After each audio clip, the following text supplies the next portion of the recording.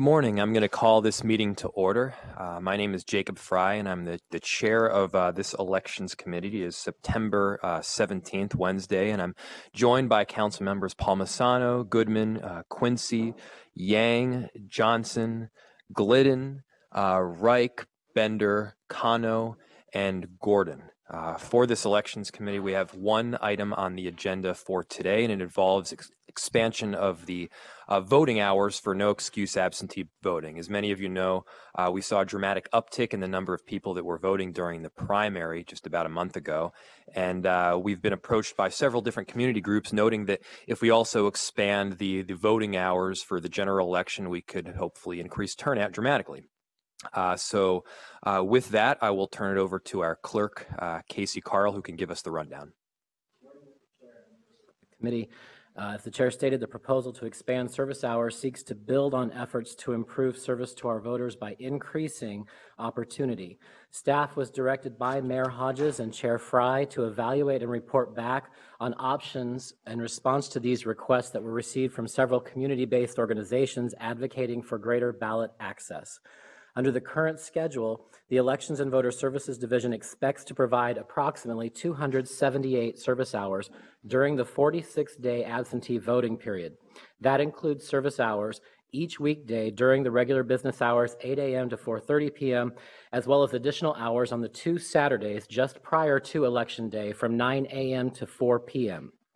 The proposal that's been put forward by the mayor and Chair Fry targets increases in service hours during the 2-week period that leads up to Election Day, including additional service hours for each business day and new service hours on the 2 Sundays just prior to Election Day. If approved, the proposal, as outlined in the staff report, would increase the total number of service hours by approximately 10% for a total of 312 hours during the 46-day absentee voting period. That's a total of more than 34 hours than what was already scheduled. And I also would point out that absentee voting period starts this Friday. I've distributed at the dais a calendar view that outlines this. There's also a copy on the overhead for our viewing public.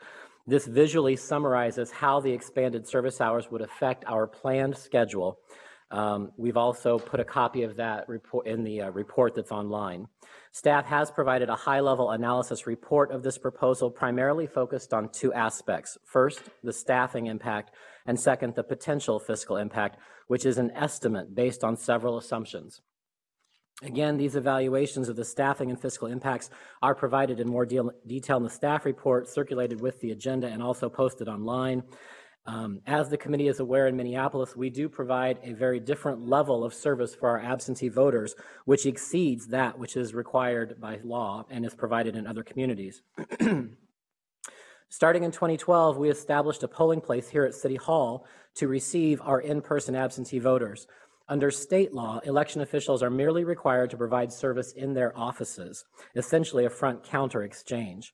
Because the office space that's allocated for elections is insufficient to meet our needs, we've opted to establish a full-scale polling place in the rotunda, which gives maximum support and assistance to our voters who choose to vote absentee. Given that this year also saw the launch of no excuse absentee voting, as the chair pointed out, it's important that we have the proper space and resources to serve our voters. Those resources include election judges to staff the City Hall polling place. Staffing the City Hall polling place during the final 2 weeks prior to election is extremely challenging because the permanent staff and the majority of our core seasonal workers are focused on final preparations to ensure a successful election day. Therefore, staff is proposing to implement 2 shifts to assure adequate coverage. Using 2 shifts allows for overlap during peak times when voters are likely to arrive and also helps to cover for lunches and breaks. However, because it is impossible to predict turnout from day to day, we also anticipate the need for flexibility in our staffing approach, and therefore we recommend that the elections director be authorized to assign additional election judges to the City Hall polling place based on demand. We further recommend that this expansion in voter service hours be considered a test, and that recommendations be returned to this committee for its consideration in how service hours might be determined to best meet voters' needs in future elections. Staff regularly provides a debriefing after each election cycle, and we would plan to include a discussion with analysis and recommendations on this particular issue as part of that larger report. With that, and in the interest of the council's schedule, Mr. Chair, I'd stand for any specific questions. Thank you, Mr. Carl. Before I open it up to questions, I'd like to go ahead and move to authorize the proposed expansion in voter service hours and to also authorize the elections director to designate additional staffers as needed to sufficiently staff the City Hall in-person polling place during the 46-day absentee voting period, with one minor amendment, which is to expand the Sunday voting hours in the 2 weeks preceding the election by one. So that would go from 12 to 4 to 12 to 5. So we're moving it from 12 to 4 and making it 12 to 5. With that minor amendment and that motion in place, do we have any questions for Mr. Carl? Councilmember Glidden. Thanks, Mr. Chair, and I appreciate the report. I am certainly supportive of this change to expand the hours of service. Just one thing, usually on our